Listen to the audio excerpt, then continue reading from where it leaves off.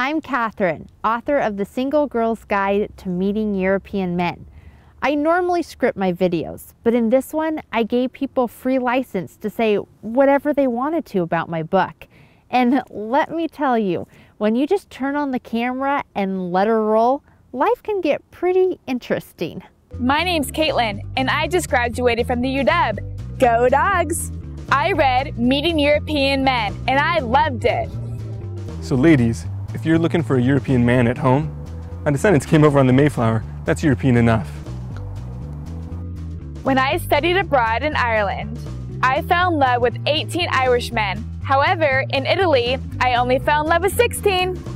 You don't have to go to places like Model Mayhem to get pictures of pretty girls.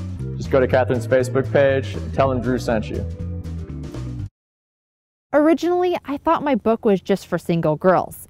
Well, the title is The Single Girl's Guide, but I was in for a surprise. So one thing that you'll notice about Catherine's book, if you check it out on Amazon, is it's not just college girls and women who love her book, it's also men. My name's Matt and I'm American, and this book works too well. I'd much rather you girls use your hair flicks and tricks on attractive American men right here in the United States like me. All right, guys, I know what you're thinking. Why did I read Catherine's book? I'll tell you. Any chance that you have to get inside the mind of a woman is a chance you take. I did, and I loved it. As a doctor, I'm well versed with the female anatomy, but not necessarily with the mysteries of the female mind. That's why I prescribe this book to any guy interested in learning the intricacies of the female psyche. Another reason I like the book is because I went to the book signing, and it was a great place to meet hot women like the author. Some of the advice that Catherine gives to women work just as well for a man who's looking for their own woman. For example, let's say you want to land a European hottie. Learn about her culture. It'll win her heart.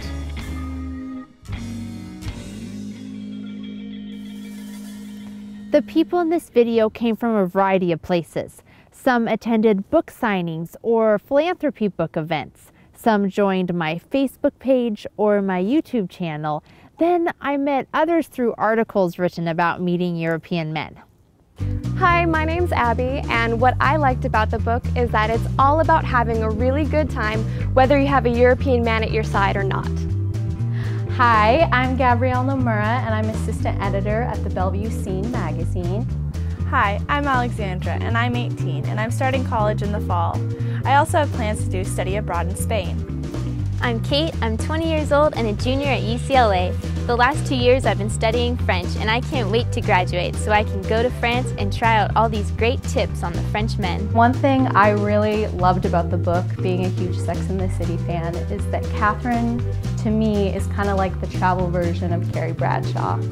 Other dating books which I have read have been vague, but Catherine's offers proven step-by-step instructions to meeting, dating, and flirting with foreign men.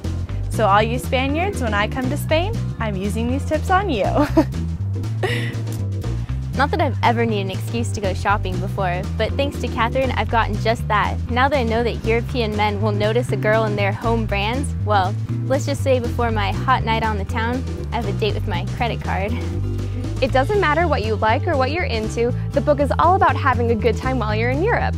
Whether you want to have a really glamorous evening in the city of Rome, or maybe you want to do something more adventurous like go camping or hiking in Iceland.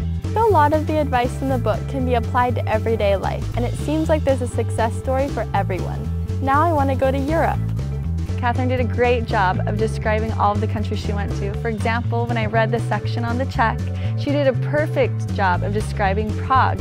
It was a party scene just like she described. The language she used about the culture and history was perfect. Meeting European men is like a choose-your-own-adventure novel, plus how to make it an even better adventure once you've found your man. I love how it is written in such a funny, lighthearted way. It's very relatable and fun to read. Because I'm in high school, I read a lot, and so when I read for enjoyment, I love it if it can make me laugh, which this book did. This book is fun and bubbly.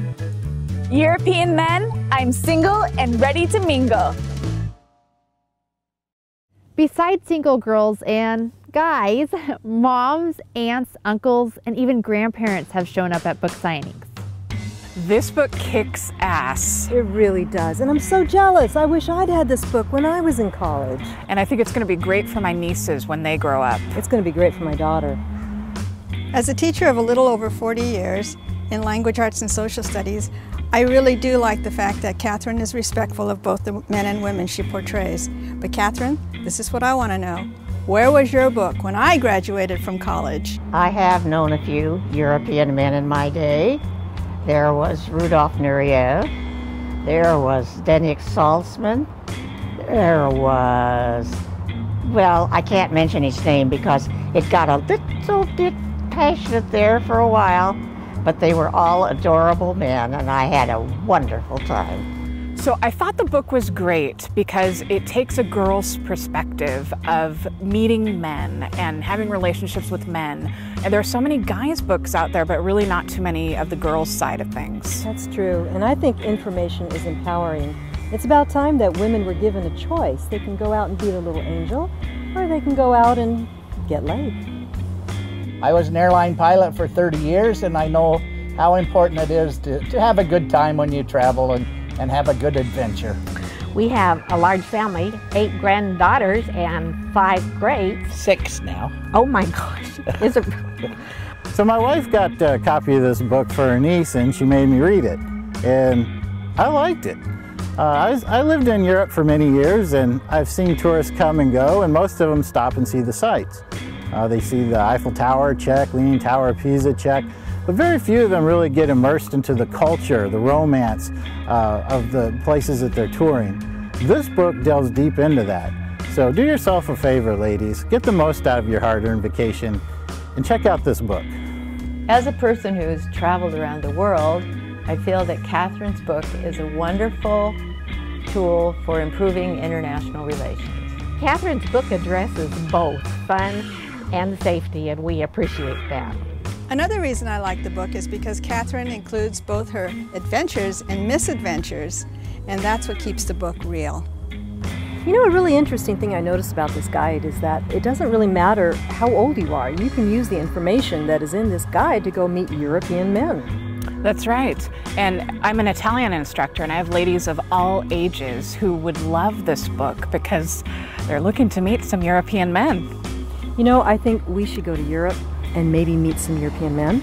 You might have an idea there, Renee. Mm-hmm. Except for one problem. And what's that? I'm married. Me too. Even widowed grandmas have asked me to sign their books. They say that it's never too late to start dating again, which I think is awesome because it's not like there's an age limit for romance.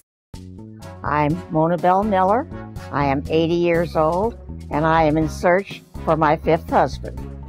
I have been thinking about this seriously, and I decided I would go to France after reading this wonderful book about meeting European men. Because Marie Chevalier, who was a wonderful, wonderful vaudevillian from France, said, "There is no such thing as an older woman. There are only younger men."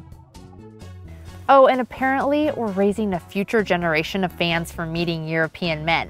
I want you to meet my little cousins. I need my tips. I'm planning my trip to Paris. Hey, you can't read. Yes, I can.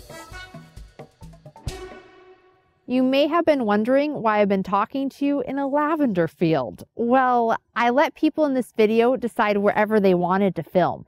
And I chose here because in France and Italy, they have these absolutely amazing lavender fields. For other interesting or important cultural, historical, or man-meeting facts about Europe, read The Single Girl's Guide to Meeting European Men.